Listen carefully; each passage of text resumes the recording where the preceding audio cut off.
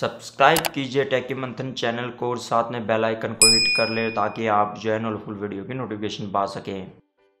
Hello दोस्तों, मेरा नाम है मनोज कुमार और आप देख रहे हैं टेकी मंथन। दोस्तों, आज मैं आपको बताने जा रहा हूं कि जैसे कई बार आप जो है अपने डेस्कटॉप पीसी की या फिर जो लैपटॉप की है रैम अपडेट करना चाहते हैं या फिर आपने जो कोई पीसी असेंबल कराया तो उसके लिए आप बिल्कुल न्यू रैम बाय करना चाहते हैं और आपको ये नहीं पता होता कि आप अपने जब पीसी और लैपटॉप की रैम अपग्रेड करना चाहते हैं या फिर जो बिल्कुल न्यू रैम बाय करना चाहते हैं, तो ये नहीं पता होता कि उसके लिए कौन सी रैम बेस्ट रहेगी और आप कैसे चूज करें कि जब आप कोई रैम बाय करना चाहते हैं या फिर शॉप से बाय करते हैं या फिर ऑनलाइन बाय करते हैं तो आपको कौन से फैक्टर पर ध्यान देना चाहिए आप जो अपने डेस्कटॉप पीसी या फिर जो है लैपटॉप के लिए बेस्ट रैम बाय कर सके। तो मैं आपको इस वीडियो में ये सभी चीज बताने वाला हूं। तो ये सभी चीज जानने के लिए वीडियो को लास्ट तक देख रहे हैं ताकि आप जो इस चीज के बारे में पूरी नॉलेज पा सके। तो देरी ना करते हुए शुरुआत करते हैं।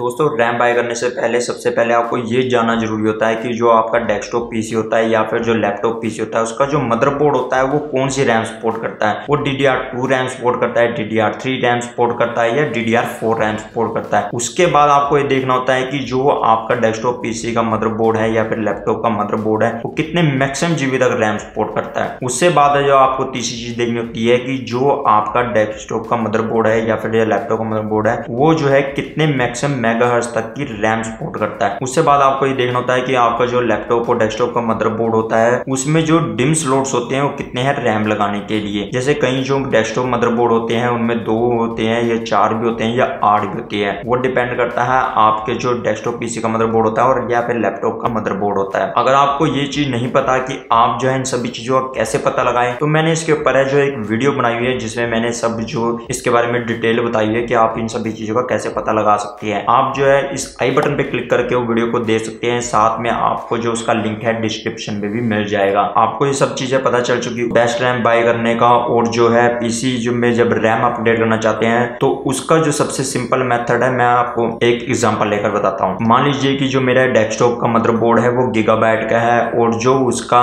मॉडल नंबर है वो है H81MWW, जो ये इसका मॉडल नंबर है। अब मैंने जो ये मॉडल नंबर है नेट पे सर्च किया और मैंने इसकी स्पेसिफिकेशन में जाके देखा, उसमें मुझे वहां उसकी स्पेसिफिकेशन में जाके मिला कि ये जो मेरा मदरबोर्ड है DDR3 रैम सपोर्ट करता है। अब मुझे पता चल चुका है DDR3 रैम सपोर्ट करता है। अब अगली जो चीज मैंने देखी उसमें मैंने देखा कि वो जो मेरा मदरबोर्ड है मैक्सिमम 16 GB तक ही रैम सपोर्ट करता है। उसमें जो लिखा हुआ 2 मतलब उसमें जो है डिम स्लॉट्स जो है 2 है। उसमें जो मेरा मदरबोर्ड है जो मेगाहर्ट्ज की रैम सपोर्ट करता है वो करता है 1333 और 1600, मतलब जो मेरा मदरबोर्ड है 1600 मेगाहर्ट्ज तक की मैक्सिमम रैम सपोर्ट करता है। ये मुझे इसकी स्पेसिफिकेशन में पता चल चुका है। अब आपको करना क्या है, मान लीजिए कि मेरा जो पीसी में पहले ही 8 GB रैम लगी हुई है एक स्लॉट में और मुझे जो पता है कि दूसरा जो मेरा स्लॉट है खाली है और उसमें मैं जो रैम है लगाना चाहता हूँ या फिर जो है उसमें 4 GB की 8 GB की रैम लगाना चाहता हूँ। मान लीजिए कि मेरा जो पीसी है 16 GB तक मैक्सिमम सपोर्ट करता है तो मैं 8 GB की रैम उसमें लगाना चाहता हूँ स्लॉट में। अब मुझे पता चल चुका है कि मैं 8 GB की रैम लगाऊंगा कि जो मेरी मेमोरी कैपेसिटी है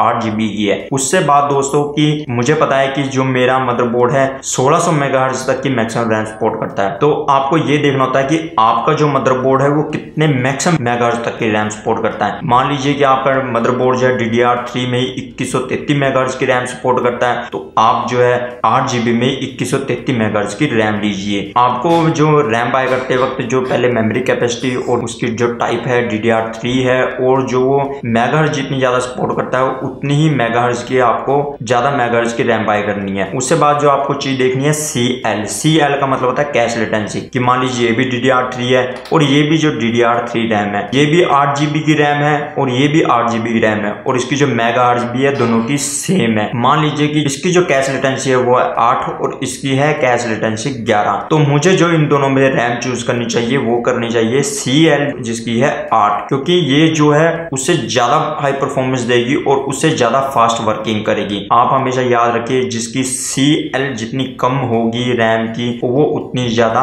स्पीड में होगी। आपको कैश लेटेंसी देखनी है। उससे बाद दोस्तों आपको जो चीज देखनी है वो देखनी है कि उसमें हीट सिंक लगी हुई है कि नहीं। मान लीजिए कि ये जो रैम है वो हीट सिंक के बगैर है और ये जो रैम है हीट सिंक के साथ है। इसमें क्या होगा दोस्तों, जब आप वर्किंग कर रहे होते हैं तो आपकी रैम हीटिंग होती है प्रोसेसिंग के टाइम पे, तो जिसमें हीट सिंक लगी होगी उससे क्या होगा कि आपकी जो रैम जो है इतनी ज्यादा हीटिंग नहीं होगी और वर्किंग भी प्रॉपरिंग करेगी। पर जो रैम बगैर हीट सिंक के होगी वो आपकी रैम जो है ज्यादा हीटिंग होगी और वो आपकी इतनी ज्यादा वर्क भी प्रॉपर नहीं करेगी। हमेशा जो आप रैम है हीट सिंक के साथ लीजिए। हीट सिंक में भी जो ग्रेड होते हैं अलग अलग होते हैं कि हीट सिंक में जैसे टंगस्टन तक की आती है जो हीट सिंक की होती है, पर आप जो नॉर्मल भी हीट सिंक वाली होती है वो भी रैम ले सकती है, क्योंकि जब आपके फैन चल रहे होते हैं तो उसमें से एयर जाती है, तो जिसकी वजह से वो ज्यादा कूलिंग होती है। उससे बाद दोस्तों आपको जो अगली चीज देखनी होती है वो देखनी होती है सिंगल या डबल। मान लीजिए कि मेरे में जो है 2 स्लॉट ही थी, मेरे में चॉइस बस ये थी कि मैं एक में 8 GB की पहले लगी है, दूसरे में 8 GB की और लगाऊं। पर मान लीजिए आपके दोनों स्लॉट ही खाली है,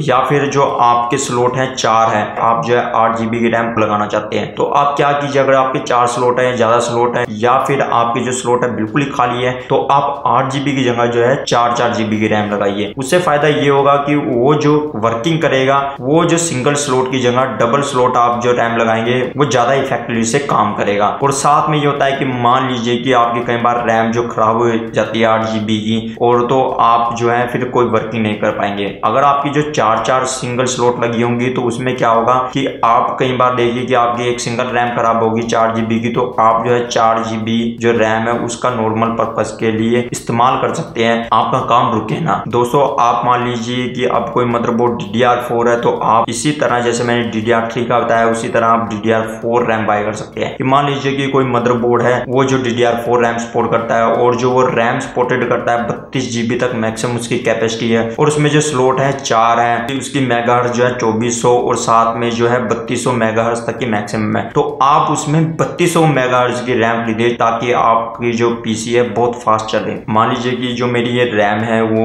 DDR4 है, ये भी DDR4 है, दोनों हीट सिंक के साथ है, 8 GB की दोनों है, दोनों की मेगाहर्ट्ज भी सेम है 3200 मेगाहर्ट्ज। पर दोस्तों उसके बाद जो इसकी कैश लेटेंसी है CL जिसे हम बोलते हैं वो 20 है, और इसकी जो कैश लेटेंसी है वो है 24 है। तो आपको कौन सी रैम बाय करनी चाहिए? जिसकी CL जो है 20 है, जिसकी कैश लेटेंसी 20 है, आपको वो रैम बाय करनी चाहिए जो टाइम कंज्यूम है वो कम करेगी, जिसकी कैश लेटेंसी कम होती है। दोस्तों आपको कैश लेटेंसी वाली जो रैम होती है वो कम क्यों लेनी चाहिए, इसके बारे में मैं अलग से वीडियो बनाऊंगा जिसमें आपको पता चलेगा कि मैं एक फॉर्मूला बताऊंगा आपको जो सिंपल होता है, जिससे आपको पता चल जाएगा जो कैश लेटेंसी होती है वो कम क्यों लेनी चाहिए। उससे मैं आपको बताऊंगा कि इसका जो टाइमिंग है नैनो सेकंड में कैसे फर्क पड़ता है। दोस्तों आशा करता हूं मैं आपको पता चल चुका होगा कि कैसे आप अपने जो पीसी की रैम अपग्रेड करना चाहते हैं, या फिर लैपटॉप की रैम अपग्रेड करना चाहते हैं, या फिर आप बिल्कुल ही न्यू रैम बाय करना चाहते हैं अपने लैपटॉप के लिए, या फिर जो है अपने जो पीसी असेंबल कराया उसके लिए बेस्ट रैम बाय करना चाहते हैं, तो आप कैसे जो है बाय कर सकते हैं, कौन से आपको फैक्टर देखने होते हैं। अगर आपको वीडियो अच्छी लगी है तो इसे लाइक कीजिए और शेयर कीजिए, कमेंट कीजिए। आपके लाइक और शेयर कमेंट हैं जो मुझे मोटिवेशन देते हैं ताकि मैं इस तरह की नॉलेजफुल वीडियो को और बना सकूं। अगर आपने मेरे चैनल को अब तक सब्सक्राइब नहीं किया तो सब्सक्राइब कर लें और साथ में बेल आइकन को हिट कर लें ताकि आप जो न्यू वीडियो की नोटिफिकेशन पा सके। अगली वीडियो में आपको फिर मिलता हूँ एक न्यू टॉपिक के साथ, तब तक के लिए नमस्कार। वीडियो देखने के लिए धन्यवाद।